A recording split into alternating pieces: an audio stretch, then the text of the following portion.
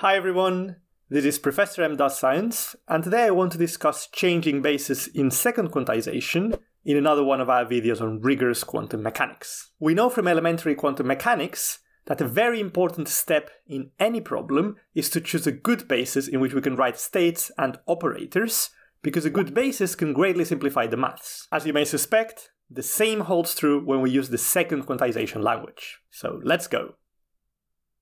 In second quantization, we can write both states and general operators in terms of creation and annihilation operators. So all we really need to be able to change bases is to figure out how these creation and annihilation operators transform. In the videos on creation and annihilation operators, which you can find linked in the description, we start with a single particle basis U, that is orthonormal, and we then define the creation and annihilation operators by their action on occupation number states.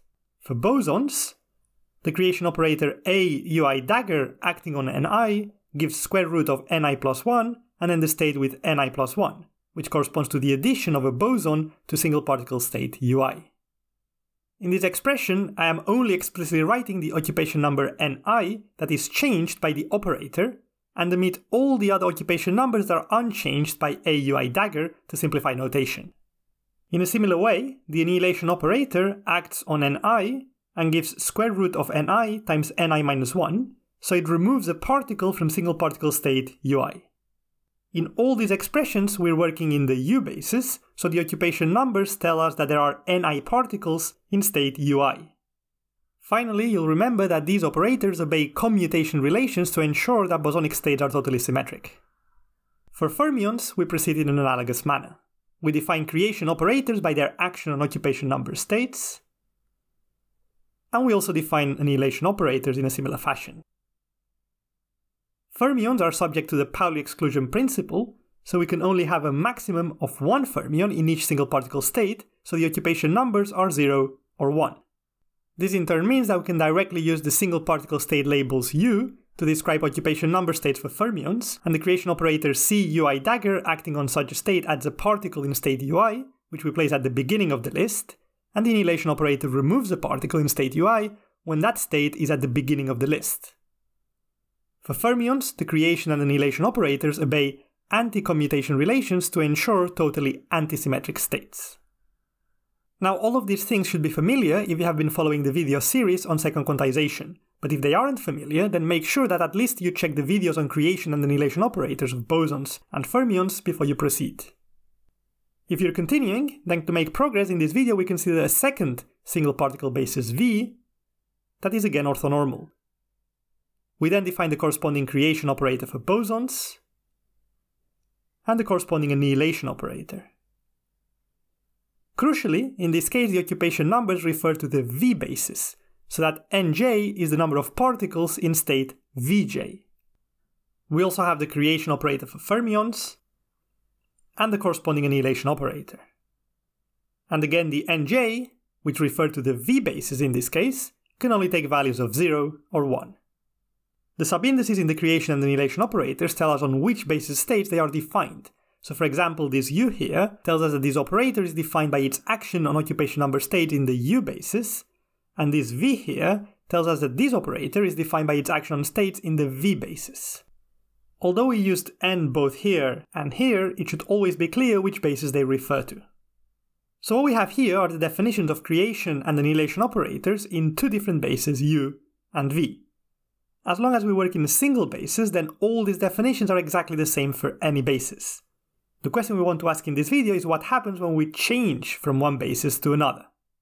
In second quantization, states and general operators are written down in terms of creation and annihilation operators. So figuring out how to change bases boils down to figuring out how the creation and annihilation operators transform between bases.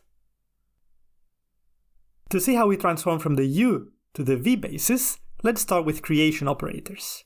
The action of A ui dagger on the vacuum state gives a one particle state which we can write as Ui.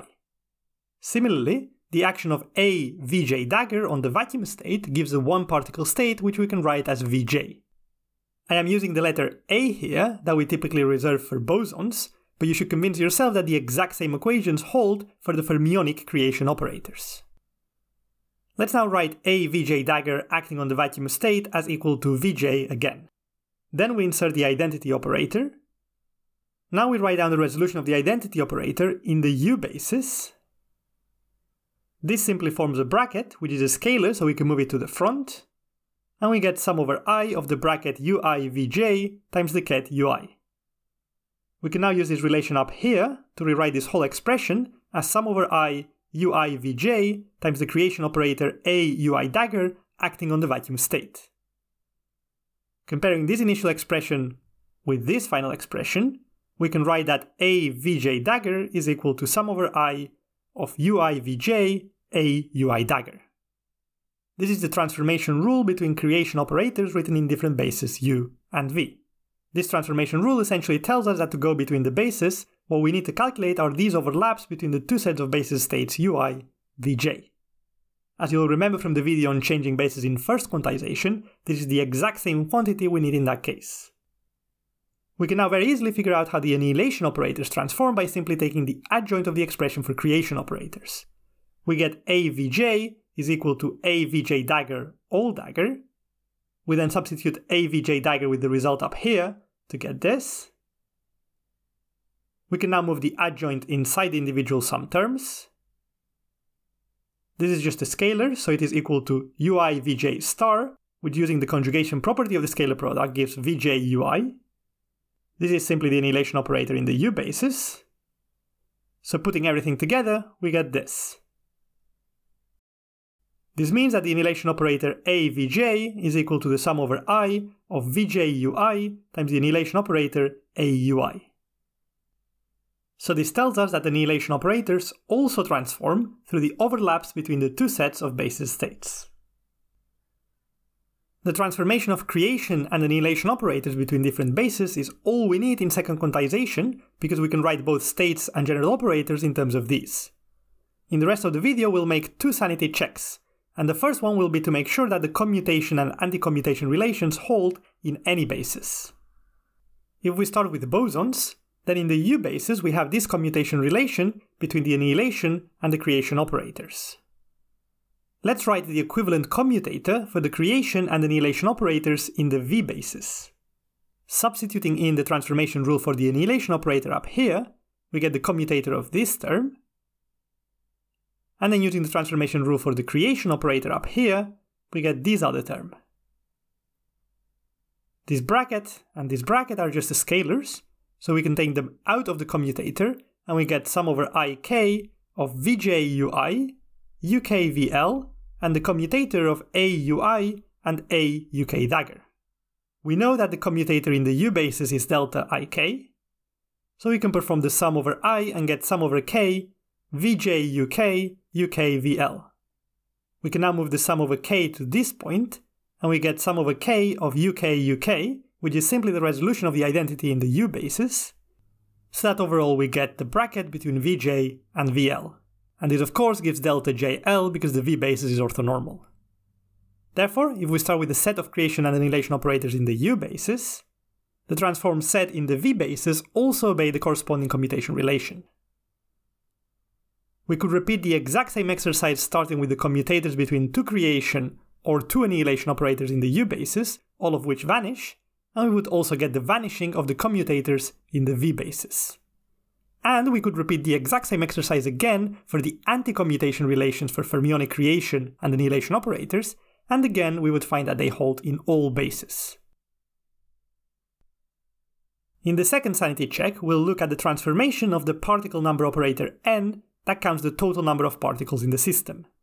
In the v basis, the total particle number operator n is equal to the sum over j of the single particle number operators n vj.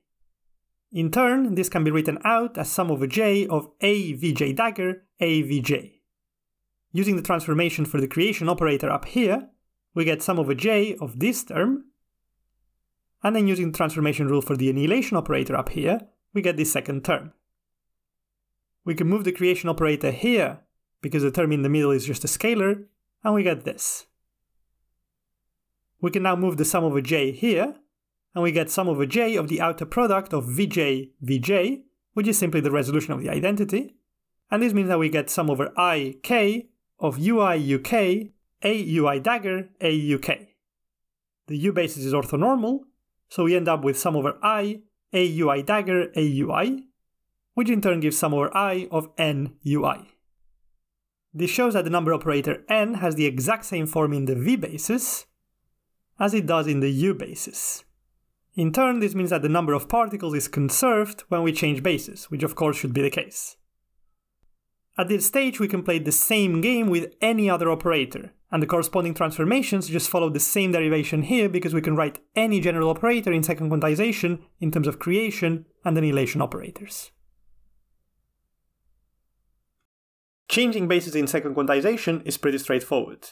We can write both states and general operators in terms of creation and annihilation operators, so all we really need to do is to learn how to change bases for these creation and annihilation operators. So changing bases is something you'll do constantly when doing quantum mechanics, and you can find further examples of that in the videos linked in the description. And as always, if you like the video or would like to send me suggestions for future videos, please subscribe.